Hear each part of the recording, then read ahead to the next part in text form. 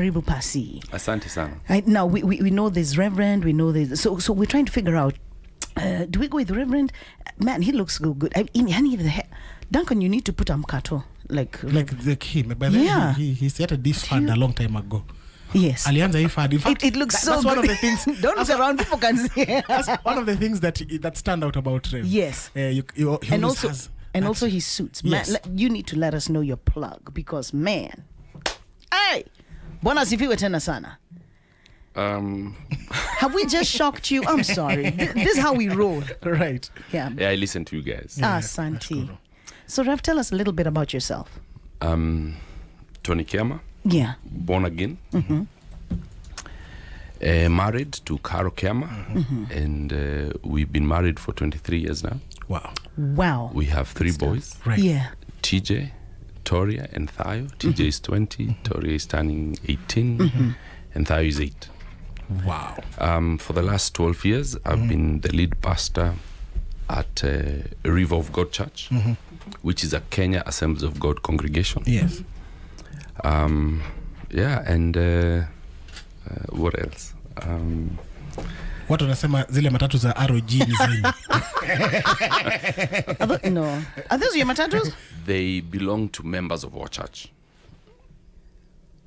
So there's a group of people in River of God Church. The directors of ROG, SACCO, are members and active members of River of God. Wow. So there's a story behind it. Hiya. Very nice. Duncan, thank you for spotting this one. There's an amazing story behind it. Oh, hallelujah. Do we have time for that story? Later. Okay, later. Yes. Yes. So Pasi, we just want to say welcome. And man, let me tell you also, the Watus here at Pearl are grateful that you've shown up. Now, we've seen you're a fiery man of God. But when it comes down to talking straight, it is one straighter Rev that I know, apart from the others, and you're one of them. Shoots from the hip. Yeah, shoots from the hip, doesn't spare. Nobody takes no prisoners. Right. But as you sit here, we had a discussion about character development. Right. And people talk about it so loosely. And then through character development, you have a fallout with a friend. I'm going through character development. You fall out with your business goes down. Yes. And in character development too, maybe we need to check in a little bit this morning and find out from you what would entail character development. Right. Tunaangalia nini? I think number one, it is important to remember that you have a responsibility in terms of the kind of person you are. All right. Or the kind of person you want to be. And in the days that we're living on social media, there are people who will present themselves as a madman. What are you saying? Or ridiculous. Yes, okay. For likes. Yeah.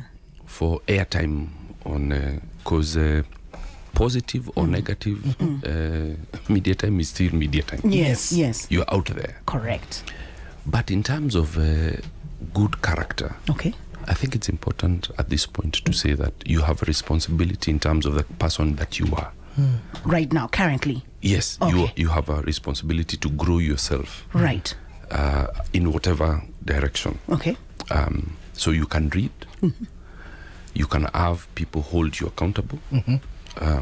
Because you on your own, there are certain things that you need feedback.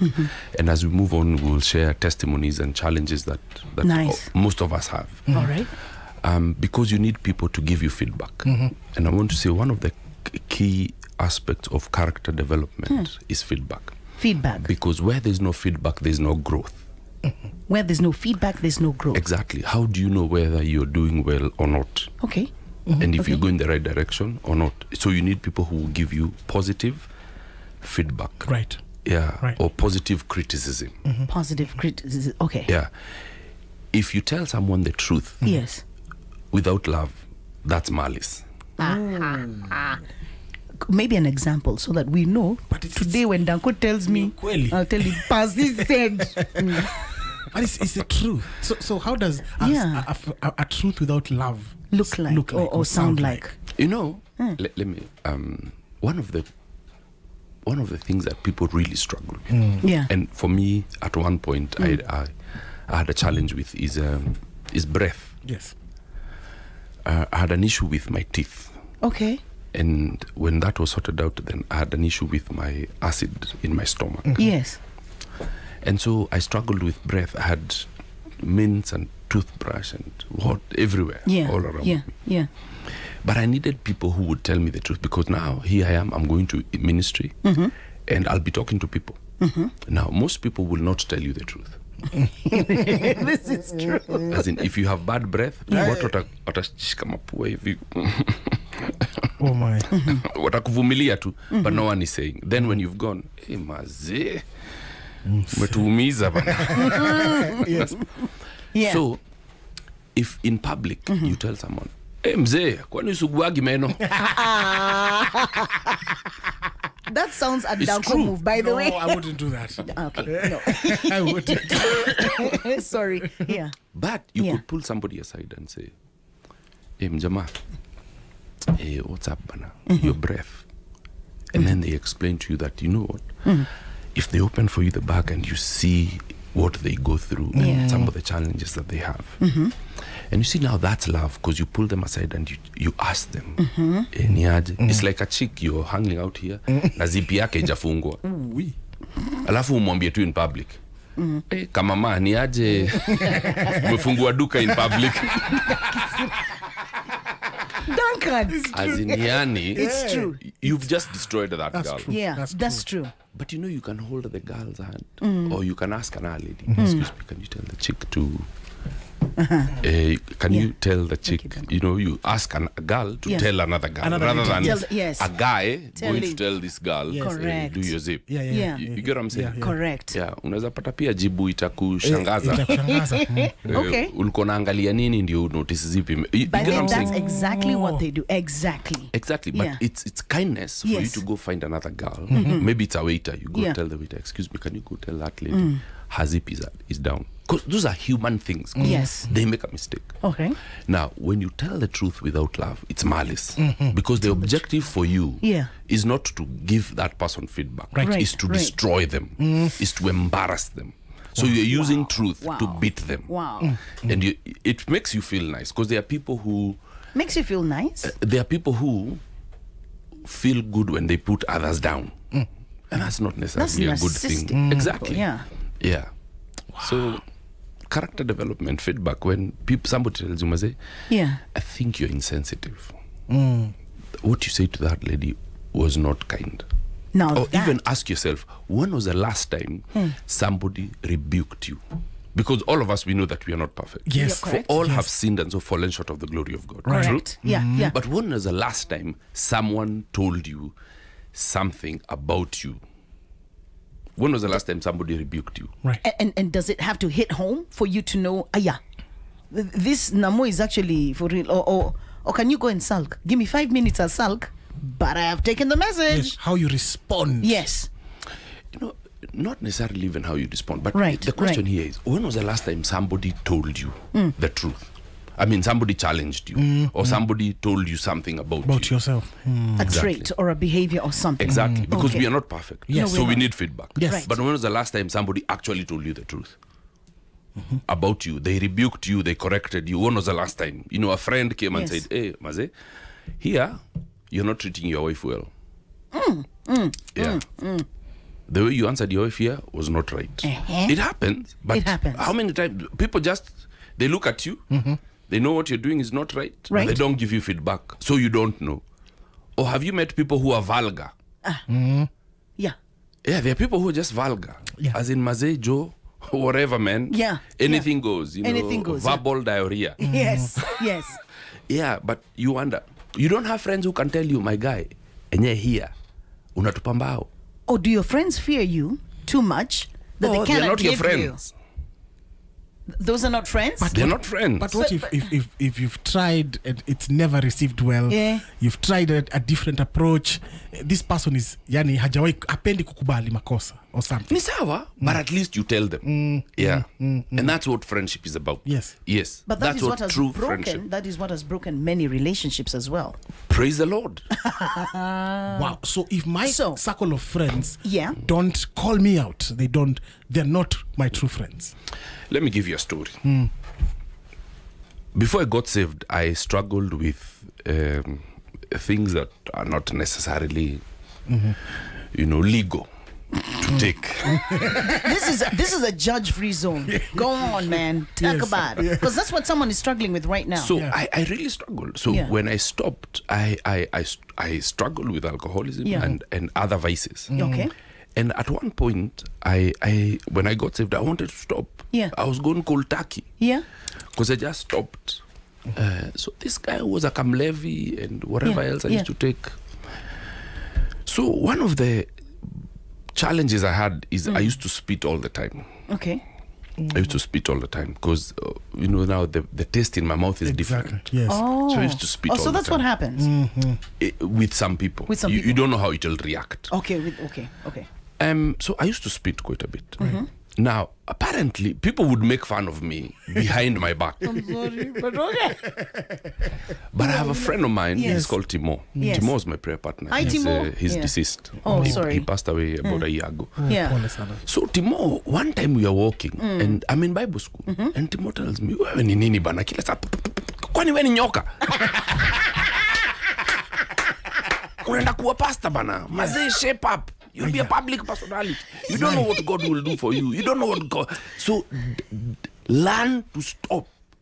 Think about it. Be conscious of it. Be cognizant of it. It's a bad habit. It's a not bad just all the habit. time. Yeah. You need to stop. Oh my goodness. And for the first time, I actually began to pray that God deliver me from this vice. And it's a character issue. Because it reflects on the person. Exactly. And so I began to work towards it. And nowadays, I can't even remember the last time I did, but I stopped. Wow. But you see, there were all these other people around me, but no one ever told me, but they would laugh at me. I guess again, maybe there were people behind my back on, there is a viper. I guess the game changer here was that you started working on it. Exactly. Yeah. But you see, it's because someone told it to me. As much as they were angry, but they didn't tell me in public. Yes. They pulled me aside and mzee, yani vile alisema, I understood. You for sure understood. This is not a good thing. I need to stop. Right. Yeah. What are the things, according to you, Rev, that stop people from becoming because of lack of character development? Number one, you get fired. Fired? Yeah. Or you're sharp. Yeah. Your work is good. Yeah. But you have a bad attitude. Yes. Yeah. And no one ever tells you. So everywhere you go, people keep, you get, your contracts are never renewed. But you don't know why. You do know why. Because people don't tell you the truth. Wow. Mzee uko na tabia mbaya. Uongea tu fwa. Aunaga gauge. Yeah, true, breaky. Yeah. And it's not sometimes a good thing, just the fact that you speak your mind all the time. Sometimes there is wisdom to hold back. Yeah. Yeah. Yeah. You don't have to be heard. Yeah. Uongea sana. You just umepata watu wanabonga hata utaki kujua what they are talking about. Umeingiza story. You're all over the place. Right. Yeah. Super, listen fast. That's why you have 2 ears and one mouth. Wow. Rev, we don't know how character development looks on a person, but we need to find out, are there different types of character development everybody's going through, or is it one thing? Wow. In my opinion, there are 2 kinds of character development. Okay. There is conscious and there is unconscious character development. Oh. What do I mean? Conscious is when you go out there and you want to develop yourself. That's so right. you read a book. So you want to develop yourself. Yes. Yeah. Steve Farah, finishing strong. So how do I get there? Okay. Halftime. You get what I'm saying? There are many books out there. Self-help kind of books, Exactly. That you can read in terms of developing yourself. Yes. Yes. How to speak, when to speak, how to grow emotional intelligence. Right. There are certain books that you can, and people you can listen to. Yes. That's number one. Yes. Number two, you can go out and find people who will give you feedback. Because if what you're doing, is it working or not? Yes. Yeah. Because if it is not inspected, it is not done. If it's not inspected, it's not done. It won't get done. True. So, are there people who are giving you feedback to tell whether you're growing or not? Yeah. Yeah, somebody you look up to. So they can hold you, accountable. Yeah, sorry. So those are like 2 steps that you can do. You can do, yeah. Then there's also the unconscious character development. What is that? Life will throw you a curveball. Proper. Life will just throw you a curveball. Humility will come. Maze life inakupiga. Pabap. You wonder, Allah, you humble yourself. You had a high flying job.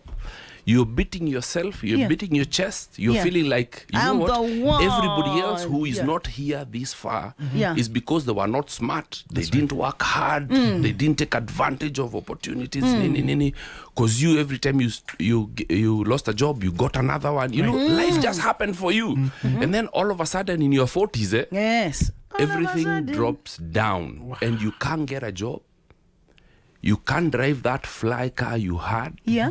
Those fly suits, maze. Now you have to move from the leafy suburbs to a flat down the road somewhere. Yeah. And you're even struggling to tell people where you live. You are in debt until yani you know, now you're trying to live within. Yeah. Before you means exactly. Yeah. And now life humbles you, and you realize that it is by the grace of God. Humility. Humility is not something you learn in a book. It's life trains you what humility is. This curveball, do you think God threw it? I think there are many times that God will throw it. Right. Why does he do that? Because then we'd have to be taken through a process of pain, suffering in our own eyes. Because God doesn't use vessels he hasn't broken. Let me give you an example. We're the Duncan. You see, when you have glasses tend to be ornamental. You have this amazing looking glass vase that you keep in the sitting room. You put fruits in it, you put stuff in it. You know, it's beautiful. Yes. It's something to behold. Correct. It's a centerpiece. Correct. Kaule chaliwa meza ya white. Oh, Ishmael. Ishmael. And then your kids come and break that glass. Yes. Now, to you, broken, it has no value. It seizes the value of that ornament. Ceases at the point where it breaks. And you've never seen anyone who takes that piece of glass and says, Mazei glass ilikuwa so expensive and so nice. I bought it where in Spain or in France. So you'll keep a small piece of that glass to remind you. No, you sweep everything and throw it away. Correct. With a broken heart. Oh, yes. Yes. But it's interesting because at that point of brokenness, you are of no value to the whole world. But your value in God begins at that point. Because a broken vessel, God will not despise. Psalms 51. A broken heart, broken and a contrite spirit, the Lord will not despise. Because God has no value with things that are whole. Because you are full of yourself. Wow. How do I know I've been broken? You can't. What? How do you know that you're broken? You can't. Ni watu watakuambia. Because wewe unadhani unaendelea tu life. But it's in your interactions that people now start realizing that, you know, this guy is so different. This guy is changed. Even the sermons he preaches or the way he treats people. Right. When you go to him and you're between a rock and a hard place, right, he will listen to you because of where he has come from. I don't know if, and I know there's someone who's listening right now, where you have a boss from hell. Hata hiyo mshipi amejifunga ni mkia, ni shetani. True. Yes. Yeah. Number one, they would never listen to you. Yep. Because to them, they are superhuman. They are sharp, they are brilliant, and they assume everybody else is jinga. They have no grace. Yeah. They drive people to the wall because they feel like, you know, the more they drive you, they're just a slave driver. Yeah. Yes. Yeah. And they are not human because to them, they are superhuman. Now, a guy like that is very hard to explain to when you're going through a difficult time. That's true. So I want you to imagine you have a sickly child and your house girl is giving you a hard time, and then you have a boss like that. Utafietuka kichwa. By That's the true. way, this is true. Yeah, as in it's not your doing. No, it's not. But but as you're going through this situation with a horrible boss, from hell. Yeah. You have house girls who are feeling nothing for you. They wake up in the morning. It's the day you're supposed to go and give a report. So they come up and say, Naenda. And you're looking at them and you start seeing horns grow on their head. As in, this is how the devil looks like. Yep. And then your husband is also feeling nothing. Because even him is under pressure. Yeah. Now, transpolate that 5 years down the road when you are the one head of department. Now, the Lord was taking you through that situation. Yes, so that the day you become a boss, you become the department leader. Yes. You will be human. But when another lady comes and says, Maze, my housey just left, you will say, you know what? Work from home. I'll give you that day and I won't even charge it to you. Yeah. You sort it out. Because you understand. Because you've been there. Because you've been there. It has hurt and you know how it feels. So that's broken. Now, the Lord broke you so that you shall be a blessing to another. Wow. Now that you didn't ask for, you didn't sign up for. Do you get a warning before the break? No. Yeah. You see, the Lord calls whoever he wants to call. Right. You don't call yourself. The Lord chooses. This is true. Yeah, it's the Lord who chooses. I will use this one and I will use this one and I will use this one. But sometimes inakuanga ngumu pasi. Tell him. Maze kulearn the hard way always, Maze. You see, you didn't tell the Lord choose me or call me. But the Lord chooses whoever he wants. pleases. He's Yeah. God. Yeah. He's sovereign. So he wants to use Danko. Right. So life happens for you, bana. So that I can be a blessing to those that are around me. Umeenda ukabai gari ukagongwa. Yeah. So for like 20 years of your life, you can't even show what you have ever done Worked with your for. money. Yes. It looks like every decision you make is wrong. Yeah. It keeps costing you. Yes. Maze, There you you do go. your best. There You you get a go. good mechanic, unagongwa. Una get landi, unaingia kwa hao, landi anakuwa from hell. Kuna flood, una lose furniture. Yep. Maze, umepoa hivi jo. Ile siku tu ulisahau kulipa insurance, gari kagongwa. Yani maze mpaka unauliza God. Maze, God, nilikufanya nini? Nilikufanya? What did I ever do? Yes. And I guess that's why some of these preachers who teach about ancestral curses and breaking them, they're in big business. How Because they what do you take mean? advantage of that situation. Exactly. They're taking advantage of this person's emotions. Oh. That I can stop this. Let me tell you something. How do you stop that which the Lord is doing in you? The Lord has a plan for you Yeah. that Yeah. is greater than you. Correct. Eh. Yes. Correct. Greater Your than scars will count. Now, Joseph, he didn't pick himself. He didn't. There were 11 brothers. I mean, there were 12. By that time, there were 11. Yes. Because Benjamin had not been born. Be born. Correct. He didn't choose for his father to make for him that coat. No, he didn't. He didn't. Exactly. His father just loved him for whatever the reason. He was not there when his father fell in love with Rachel. I mean, with Rebecca. It is not his fault that he was Rebecca's son. You get what I'm saying? So here he's born. There are 10 other boys. The father loves him. He didn't choose. He didn't tell Jacob, love me. He was just loved, Mazi. Then his father makes this jacket and he gives him to him. Yes. He didn't ask for it. That jacket was the bane of his existence. Yeah, come on. Yeah. Heri hata angempatia. Juu hiyo jacket sasa ndio ileta wivu, Mazi. Yes, And yes. let me tell you Correct. something, Mazi. Yeah, yeah. Jealousy is the last step before you become a full-blown witch. Nakwambia ukweli. Wivu. Yes. If you're struggling with jealousy, funga virago uende katoloni ufunge na uombe. Ama You utafute boy. Because nakuambia Kifaragio. next week you can be a witch. I'm telling you, it can take you south. So anyway, Yes. Joseph, I made a coat that he didn't even care about. Correct. He didn't ask for it. Correct. It wasn't Christmas. Correct. Jesus has not been born. So hata alimshonea ya nini. But because the father loved this boy so much, Right. because he loved his mother, Yeah. so akampatia a coat of many colors. Yeah. Everybody else was so jealous. Yeah. So he's trying to fit in with his brothers. These are his siblings, man. Come on now. Yeah. So the father sends and says, go check where these guys are. The father doesn't even allow this boy to play out there. Yeah. So he goes. As he's coming, these guys are like, there is Jaule. a dreamer. It is not him. It's not him. He was a young man. When he has a dream, he shares it. he was young. He was young. He didn't have the wisdom of not sharing everything that you know. Or everything that happened to you. You don't go and share it. He was a young man. He was 12. When you have a dream you want to share, or 13 or 15. Yeah. You want to tell share the it whole with world. people. Exactly. That's the nature of a 15-year or 13-year-old. Yeah. So he goes and shares his dream. Because he's also scared. I saw this happen. He doesn't understand what it means. And that cost him his life. Man. Because he shows up, he's been sent by his father. He should have disobeyed, but that's not a good thing. No. So he's called by his brothers, grab him, they throw him into a cistern. Thank God there was no water in that cistern. This is true. And it is by the grace of God that that cistern had no water.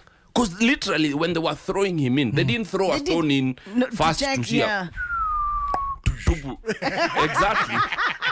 Kacho ushago. You guys. Long drop. Yeah, message received. That one is message received. What? Yeah, you know, they didn't throw to check, is there water and how much water is here? They just threw the guy down. Can you imagine if that well had not been dry?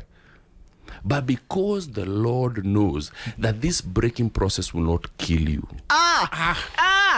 Hey, you know, Rev, they say a man without a vision is a man without a future.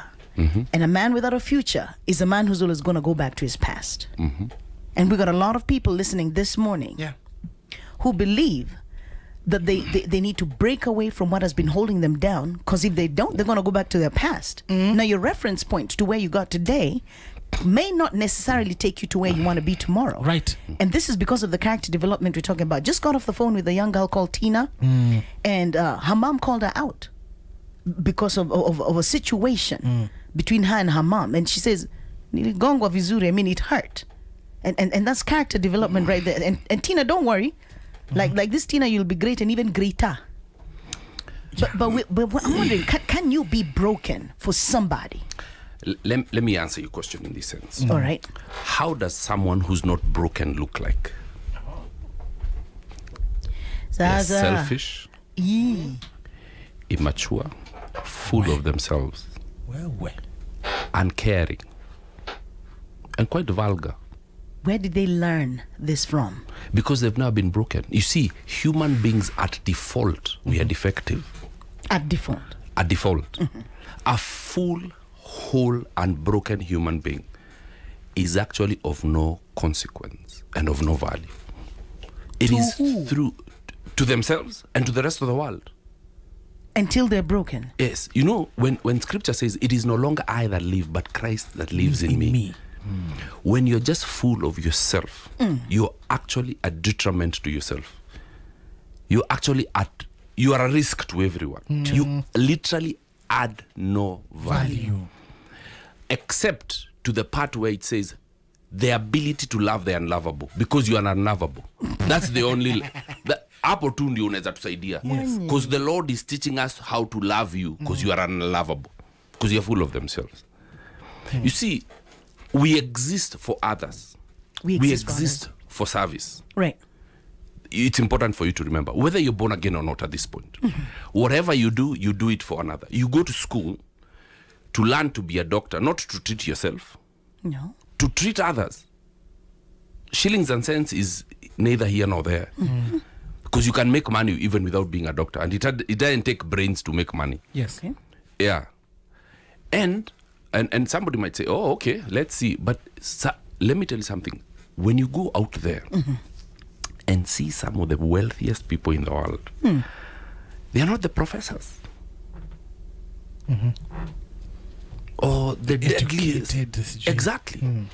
They went into service, they provided a service, and by the grace of God and the favor of God, they can't even explain how they got there. You get what I'm saying? It is by the sheer grace of God. The Bible says that I give you the ability to create wealth. Now, whatever you do, you go to school and sweat and endure for, is for the service of others. Remember that. It's never for yourself. Yeah. You're a pilot so that you will fly people. It's a service to humanity. Wow. It's not an end to itself. Yeah. Whatever it is. A movie star is to entertain the world. Yeah, you are here so that you can reach the people. The Lord has called me. All of us are called of God to fulfill a service to humanity. Whether we do it Soli Deo Gloria, for the glory of Yes, God. yeah, come on. That's now another thing. Correct. Right. Exactly. Yeah. But the truth is, Yes. it is a service to others. You remember we talked about ROG Sacco. Yes. Now, ROG Sacco, every month, we have a service for the entire Sacco at River of Wow. God Church. Wow. Well So done. all of them Yes. come the last Sunday of the month at 2. We have a Sacco for all of them. Yes. Everyone, including the buses themselves, they all come to church. The Driver na buses. basi yake. Yeah. Kila mtu ukuja kwa kanisa. Okay. And we have a 2-hour service. And in that service, we normally share with everyone and remind them that when you're a matatu driver, it is important for you to remember that not just this economy, Right. but God is dependent on you. Right. Because someone wakes up in the morning and they want to go to hospital. Yeah. They are praying that God get me to hospital. They don't have a car. Yes. It is you who will transport that person to town. That's right. Now, you have 33 people in that matatu. Yeah. All of them going to fulfill a mandate that God has called them to. Come Without on. you, they won't move. Come on now. So you have such an important role in society. Right. Transporting these people. So when you're driving that matatu, remember, you're driving 33 dreams. You're driving 33 prayer requests. That's right. You are driving 33 generations. Wow. Drive them with honor. Come on now. Beba hao watu na heshima. That's right. Usioverlap wapandishe pavement. Yeah. Come on. Umewarukisha. Yes. Wakitaka kushuka, mzee kupanda. Yes. Popote. Look at the stage. Unawashukisha kimadharau. You know, as in simama, washukishe. Because that life that unacheza nayo, that's a dream. That's a prayer. Dream. That's a prayer request. Right there. As in, huyo mtu ameambia God naenda kutafuta job. Yes. God ni lead. God anamlead. Na wewe ni part of that prayer. Huyu kijana alipray. Yes. Yes. Because when umembeba kuenda hiyo, Kuendea- na labda yeah. amekuja kwa ma3. Yeah. Ma3 ni 70 na yuko na 50 bob. Kwa hivyo wewe makanga anakuja anakuambia ni aje? Mazee niko na 50. As a tout, you have the power to fulfill that dream and that prayer. Oh, Yes. come on now. Umwambie mzee, leta hiyo 50, hiyo mbao ni sawa. Na umetransport your dream to town. And that prayer was fulfilled because you forfeited 20 bob. So you are literally, uyo makanga, God is in debt of you. I never seen it this way. You get what Never. I'm saying? As Tuko in, pamoja dango. God owes you. Because that prayer was fulfilled because you, as a tout, Yeah. the accepted Yes. fare on that road is 70 bob. Legally. Legally. But boys, you can 40 bob. So legally he shouldn't be on that matatu. Yes. But anakuja anakuita kana kushomu jamaa, najua ni rush, lakini kuna 40 bob na naenda interview. Anambia kijana, tuende na God akuge hiyo job. Pata your job. Hiyo 30 bob haiwezi fanya hii ma3 simame. Right. Right. Hiyo, so wewe tout, or as the society would call you, Yes. makanga, it's derogatory. To society we ni makanga, but in the eyes of God, maze God anakuo 30 bob na God arudishagi hivyo. God ataja kugema 3 yako. Bas. You understand what I'm saying? Because he does more than you could ever think. Or more. imagine. So as a matatu tout, carry yourself with such respect. Because mazee wewe na ule bank teller ni the same. Muna fulfill purpose Yes. ya God on earth. Come on. Come on. But mazee jo, ukiona vile ka bank teller kamesimama kwa stage na uona makanga, you can tell huu ni makanga na huu ni wa bank. Ni vile unajibeba. Juu wewe uheshimu job yako. Yes. Yet, Uheshimu. without you, huyo teller hataenda job. Wewe ndio God yotumia kusafirisha watu 1,000 ama 800 Right. a whole day to realize their dream and their vision. So that's how you're broken for somebody. Ndio ukue MD wa Safaricom, ulipanda ma3 one day as a young man. This is true. Sindio? Na kama ungepanda hiyo ma3 kuendaga kule na kuenda job yako ya first, somebody carried you to your dream mpaka skuli utajabaidinga. Uchali ni muhimu sana, lakini yeye aonagi yeye ni muhimu. Yeye realizing na fulfill purpose ya God. Kuna msana nasikiza, someone is listening right now, anafikiranga mimi kazi yangu ni kumake mandunya ati wase wapitie tu hapa asubuhi wakule mandazi ma KDF, kumbe, and they're feeling so insignificant. Yes. And they're feeling like, Lord, why can't I be like them? Be faithful na hizo mandunya.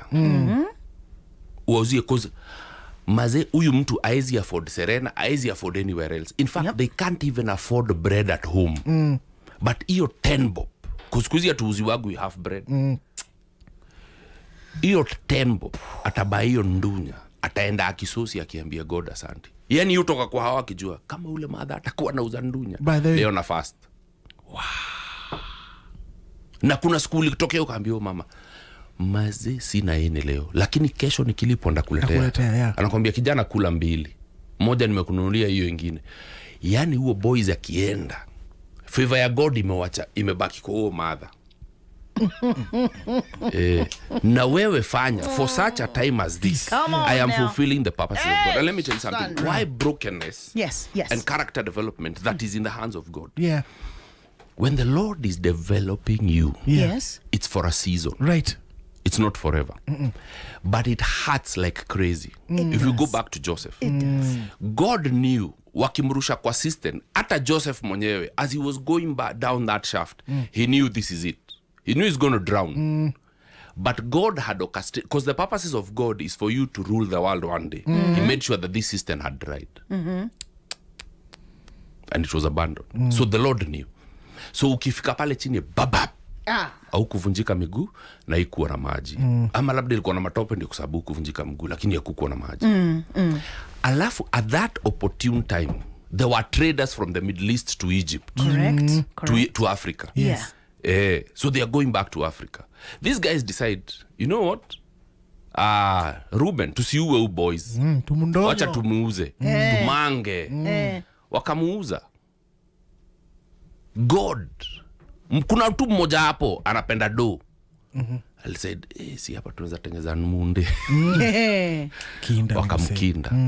Akaenda Egypt. I want you to imagine every step of the way. Every step Joseph took away from the Middle East towards Egypt, looking behind and seeing the faces of their brothers. Ebu niambie uo boys alikuwa amevunjika roho aje. There was nothing left in him of him. He couldn't even see God. Maze, these are my brothers bana. Nika boys kadogo ako ndio last born. Na wameka kinda. Na acha lini maheta, they are heartless, anima madara. Wakakula mbuzi ya fadhake na damu wakaeka kwa ile koti. Ule mzaya alikuwa analia damu ya mbuzi yake, akifikira ni mtoto wake. And they said nothing. The mother died of a broken heart, never knowing where her son was. Na boys wako tu na wamekaza. But you see, with all that hate, with all that stuff that is going on in your life, where you're feeling like maze God uko, marriage imefail, vitu zimegongwa, umefungwa, watu wa yani, you know, life can throw you a curveball. That's true. Maze we ni msiku umefungiwa hao, maze ugetiki job nini, unashanga God wokuwa, na kama wokuwa wosikia mtu akipray aje ndio wosikia. Unanirasa. Alafu unasikia pasi mwingine hapa anasema broken altars sijui nini bring a sacrificial offerings sijui nini. Unapeleka munde huko, kumbe uko kwa pipeline. God anakubreak na anakumold for a greater purpose. Pasi, I see something here. Jose akafika Egypt. Sasa he's no longer the loved son. Jina ishabadilika. You're no longer a son, you're a slave. Both start with S. A son and a slave. He began as a son. Now he's a slave. And a slave has no rights. A slave has no rights. A son, a slave, and now you're a prisoner. Now, prisoners in those days didn't have rights. Remember, they are dungeons. Right. They are not toilets. There is no lighting. It is not for human beings. They are not putting you there so that you shall live and come out. They are putting you there to die. So you're pooping there, it's Egypt, it's hot, so you can imagine. That's it. Yeah. And then when he's there, just a glimpse of hope. The baker and the cupbearer come. And he tells the cupbearer, Mazejo, as you're putting the cup in Pharaoh's hand, remember me. And for 2 years, he forgot. So hope, Maze. So at this point, he's still being broken because God has a purpose for him that is greater than himself. He would literally feed the entire known world. And God could not afford for Joseph to be full of himself or full of revenge. Remember, even when he was made prime minister, he never went back home. This is true. He never thought of going home. Yeah. Now you're in power. Yeah. Because the toe. Chukua chariot na unaenda. Enda By the home. way, Chekini aje mzai bado yuko, mother bado yuko. Kufiti. What's going on? Mafala wengine waliniuza. This man was so broken that he had forgotten home. So broken. You see, let me tell you something, Janko. God doesn't trust you. He trusts his process. And his process is not time bound.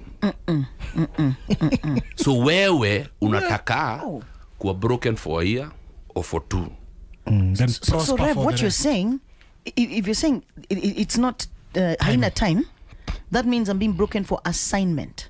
Yes. You're being broken for assignment. For a people, for a place, for a race, whatever it Jesus is. was alive for 30 years. Correct? And then served for 3. Yes. Joseph, as in Moses was broken for 40 years. So that ile uprince kwanza ishe 40 years. He was bleating like a sheep. And then his assignment. You see, you live for your assignment. Remember, all of us, wherever we are, whoever we are, born again or not, the Lord's purposes is that we shall serve humanity in whatever capacity. Yeah. So mmoja atakuwa praise, Yeah. mwingine atakuwa nani. But all of us are fulfilling the purposes. And we shall be judged on the basis of, as president, what did you do? As a nanny, shaping that boy who will become the president, what did you do? Right. Yes, yes. Yeah. So it is us who get in a hurry through that process. Number one, you can't get yourself out of a brokenness situation. You try to jump, it's from the frying pan into the fire. Yeah. That's what will happen. Yeah. Sarah got impatient on the 10th year. Remember, it was 25 years. Abraham was 75. Yes. The boy was to be, Isaac was to be born at 100. God is not in a hurry. Sarah brings Hagar to her husband. Can you imagine how desperate she must have been? Yeah. For a woman to give a house girl to the husband. Nataka mtoto na wewe. So kabebi kamezaliwa, Isaac amezaliwa, Ishmael amezaliwa. God is not in a hurry. Even after Ishmael is born, God still waited another 15 years. That's what I'm telling you. Wewe ndio uko na haraka ya kutoka kwa hii situation. God is not. And he wouldn't change it because you're in a hurry. Right. No. It is the Lord who knows how deep he wants to break you. And the Lord wants to break you so deep, so hard, so long, that when your brothers show up in Egypt, he won't kill them. That they will be safe. That his purposes are safe with you. So he's so broken that when the brothers came, all he could do was cry. And then negotiate for them to be given the choicest place in Egypt, Goshen. The guys who sold him into slavery, the guys who made him go to prison. When you critically think of what Joseph went through, and then the brothers show up, and he didn't revenge. Yet we have churches today that the pastor shamelessly every Sunday, tukanyage adui zetu, tuwamalize, tuwateketeze na moto. Which scriptures are you reading? The scripture says love your enemies. Mzee, Old Testament ishaandikwa. Fungua makaratasi. Fungua kurasa. You are stuck in the old. Even in the old. Joseph didn't wonder, Mazay, God, these are the guys who sold me. How come you're not striking them with lightning? How come you're not killing them? So instead of Joseph killing the brothers who sold him, he negotiated for them to be given the choicest place. Goshen, with their kids and their families. Wow. Because he was so broken, there was nothing. He didn't hold a grudge. There was nothing about those are him human left. Characteristics. Yes. But God had broken humanity out of him. So we are Pal Radio 96.9, the station that's the home of fresh and classic hits. That's right. With Tina Nzuki. Danko Talaku. Pastor Tony Kiamah. There Fantastic. you go. Reverend Tony Kiamah of River of God. Where? From what I need to remind me, it's 10 o'clock? From 10 o'clock to 10:30. Now Yes. today Pal Play starts a little bit. Oh, that's the camera. Yeah. Today Pal Play starts a little bit late. Starts at 10:30. Why? Because between 10 and 10:30. Come on now. Courtesy of Ecclesia Kenya. Yeah. Ecclesia Africa. .org. Yeah. We're going to be having fantastic, parables, prophecies, and a very nice, teachings that are happening between that courtesy of the late R.C. Sproul. Yeah, you want to join us at that time. Yes. So Pearl Play, don't worry, Pearl Play is still on. Yes. But from 10:30, Miss Yvonne is going to be here at 10:30 today. But we're going to start off with Ecclesia Africa.org. Right. And they'd like you to join them today as we start off with the parables of Jesus taught to us by the late R.C. Sproul. You're going to have a great time. Pasi, break. You got comments coming in. People are now viewing brokenness completely different. They didn't have this knowledge. So not a revelation. Wow. Yeah, I think when you realize that the Lord created you for a purpose, and the purpose is to serve humanity, is to serve others. That's why we are. And the Lord, you do your part. Correct. You go to school, you prepare yourself, you study medicine, engineering, secretarial, whatever it is, plumbing, carpentry. You do for yourself. Yes. Positive character development. Correct. So you do all that, and then you get to the place now where, moral issues. You want to be kind. You want to not sleep around. Just there are moral things that you do. Ethical things that you do. Yes. And that's good because you do for yourself. You do for yourself. But then there is something in you that the Lord needs to remove so that He can use you. Yes, you are a doctor. Yes, you are a radio presenter. Yes. Good evening. And you have skills. Yes. But those ones you have gotten for yourself. Yes. But there's something in you that the Lord needs to break so that He can use you. You've done your part. You will still be a doctor. You'll still be a radio presenter. But when you're broken and prepared by the Lord, then you won't just be a radio presenter. Right. But you'll be a radio presenter who's dependent on God, not in your own skill. Because enyewe kuna saa unaweza present wewe ni mdeadly na unajua watu kusikiza wewe juu wewe ni mdeadly. Lakini kuna saa when you're seated there, your ear is to the Spirit of the Lord. That's even right. When it doesn't sound like this is really the thing we need to talk about, you're subject to Him because there is one person today who the Lord will speak to and the Lord will change their life. All right. Wow. Yeah. For that, the Lord doesn't take chances. The Lord doesn't take chances. No. He doesn't. So we say God is a gentleman. He will take me through character development without my gently breaking you. No, without my consent. Without there's no consent. He removes the carpet under your feet. Reverend Tony, Lynette wants to know from you in that season while the broken is happening. Yes. What do you do? Because she feels like hope is gone, faith is shaken, and she wants to check out. You live a day at a time. You live a day at a time. A day at a time when your focus is in God. Psalm 121. I lift my eyes to the hills. Where does my help come from? My help comes from the Lord, the creator of heaven and earth. He will not let your foot slip. He who watches over you does not slumber. Indeed, he who watches over Israel neither slumber nor sleep. The Lord watches over your life. He's your shade at your right hand. The sun will not harm you by day, nor the moon by night. You said we can't choose how to be broken. You can't. So it's in that situation that you still continue praising the Lord, that you believe, your hope is in God. You're believing. It's not hope that I will get out of this. It's that my hope is in God. My hope is because you can't even try to make sense of it. No. Yeah. It's just, you live a day at a time. God, thank you for today. Thank you that I woke up. Thank you that I came home today. Father, thank you. My car was auctioned, but I know that I can afford to take a matatu. Wow. Father, I don't know how to explain what I'm going through, but I know that you are still God. A few years ago, I just gotten employed at International Christian Center at ICC, which is also still an Assemblies of God, Kenya Assemblies of God congregation. As a youth pastor, I'm over the moon. A youth pastor, I'm full of life. Mazee, I'm getting into the ministry. Nimemaliza Bible school, niko na wife yellow. And you're not spitting.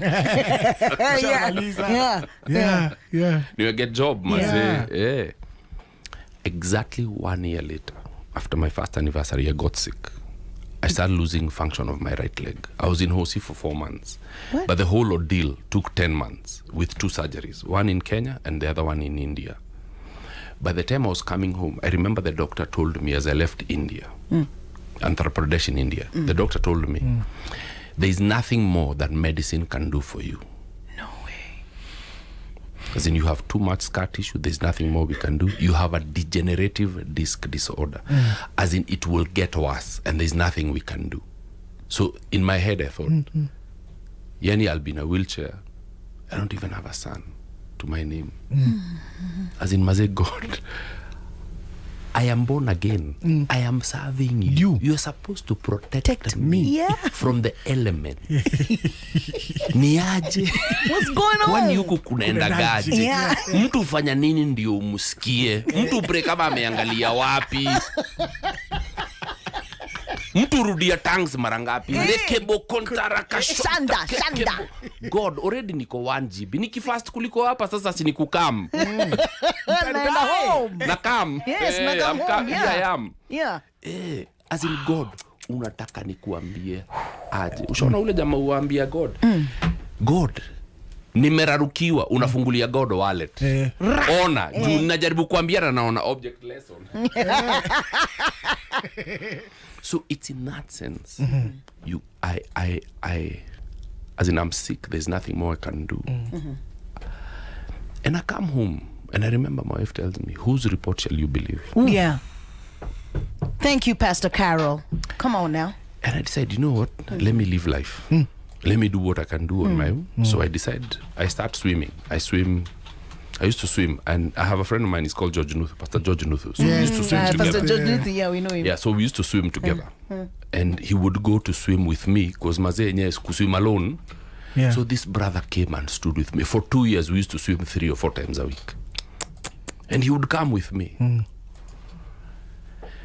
After 2 years, tukachoka. And life went on.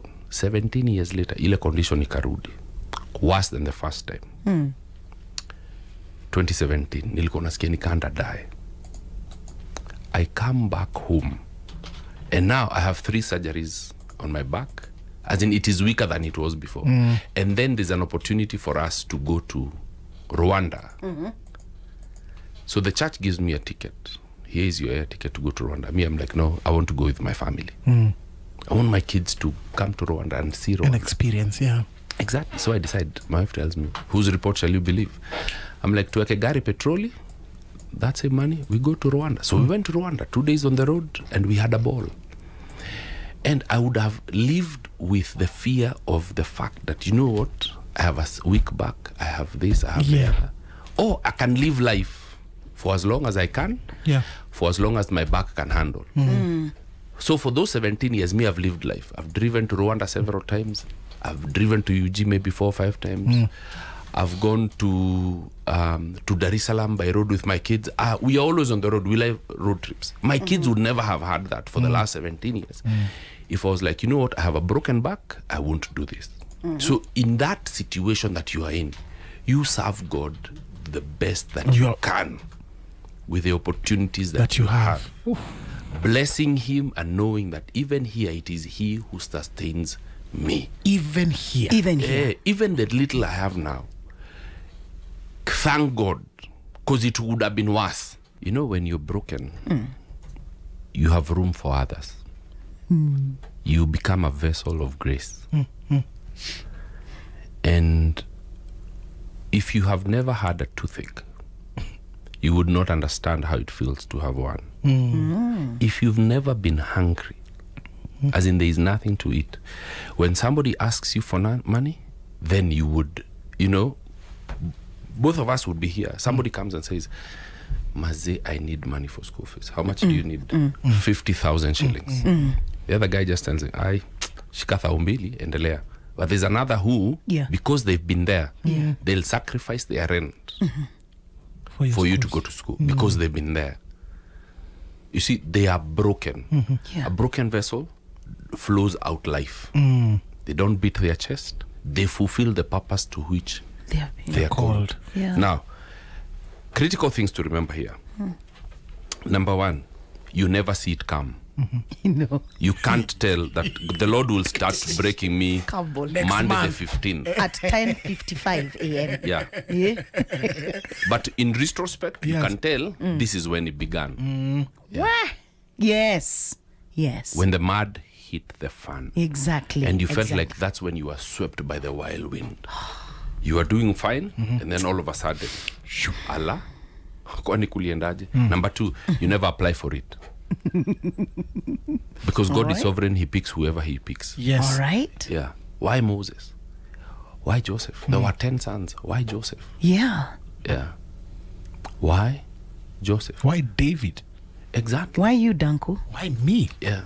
And then, number three, it's important to remember that through the broken situation, a season of brokenness, he removes you from the public. He removes you from the Because public. It's between you And him. He isolates you. Is that what you're saying? Remember, birds of a feather flock together. Yes. Yeah. So when it's Aliwa Subaru, so chances are you'll hang out with the Subaru guys. The Subaru clique. My boys, Yes. the clubs you go to, the places you go to, kule uo fellow. But sasa, mzee, ulikuwa unaishi Lavi, siku hizi unaishi Dando. So hata stories za Subaru unaga, hata ulitokaga kwa website. Juu sasa hata WhatsApp group ya Forester Nation ukatoka huko. Sasa mzee, hata mafea hauna. Umerudi kwa mother. Yes. Umerudi Oshago. Juu kimefiamba.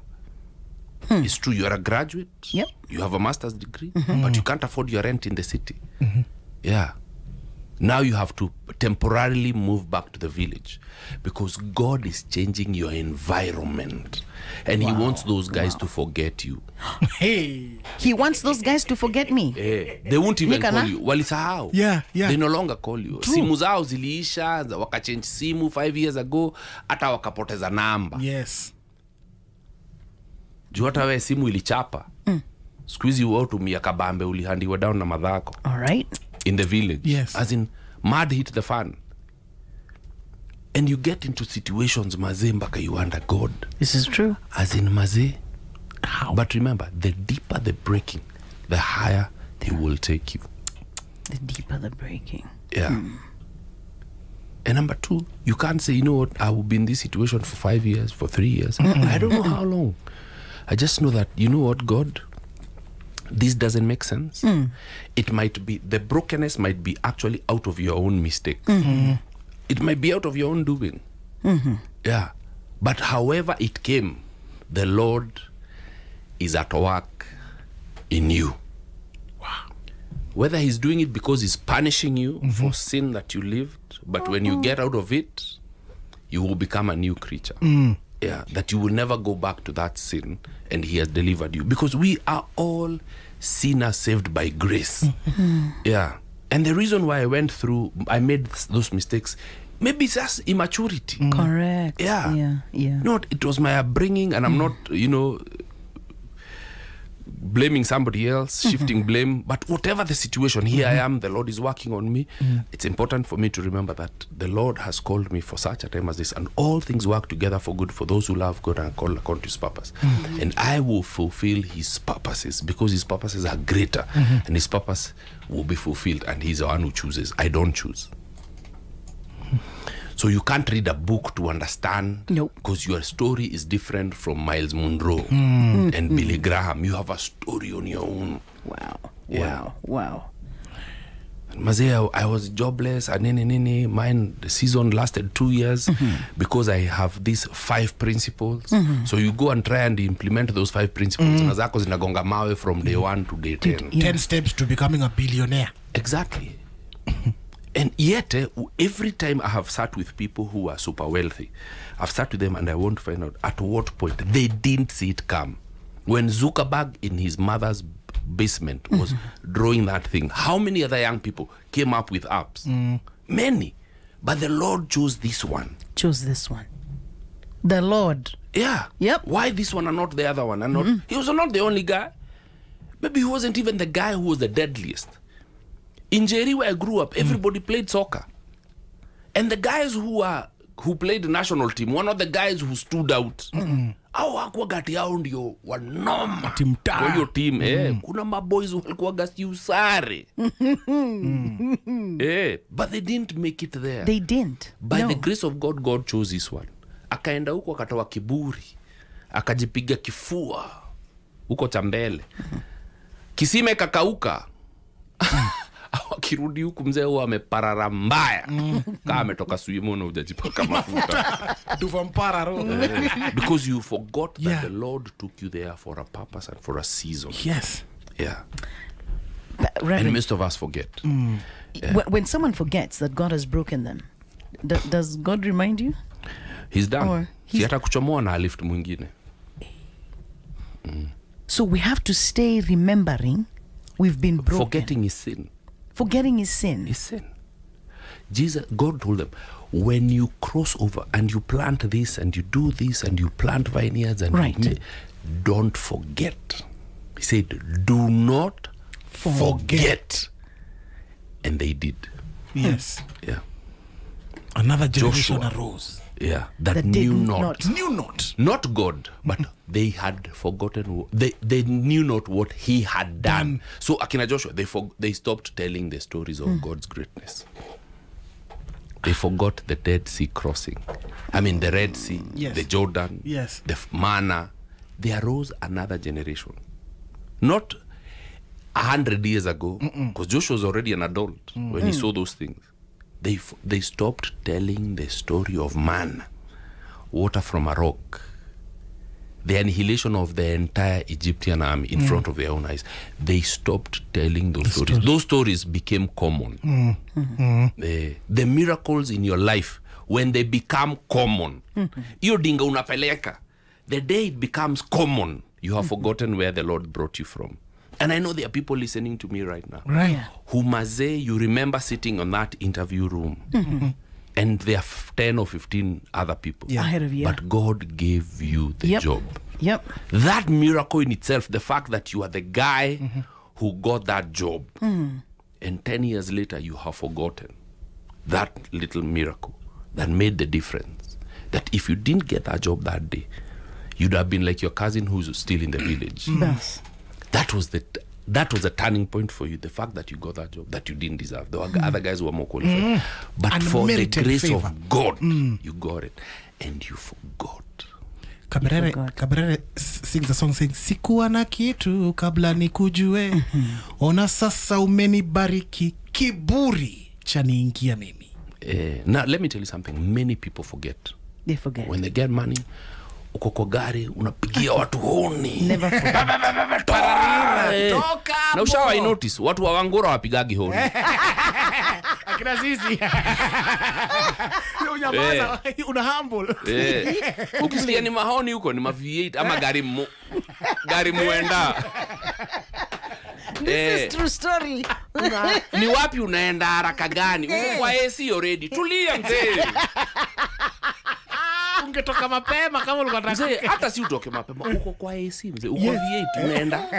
Tulia. Utafika. You can afford to be late. You know? You get what I'm saying? Good stuff. Jamaa na drop mtoi kwa bus stop aende shule. Anashukisha wife Kenyatta Avenue. Na unaona amesimama amekuwekea hazard mpaka kainua mkono ndio wife ashuke. na wife amesahau kitu, amerudia, unampigia honi. Seriously? Unanipigia honi niangusha wife, niwache mtoi. Umeona mtoi amenisimamisha, ni jioni, nimesimama kwa bus stop hivi, stage imejaa, nimesimama hapo mbele. Mtoi aingie, unamwona na uniform. Ni watoi wawili wanaingia kwa gari, unanipigia honi.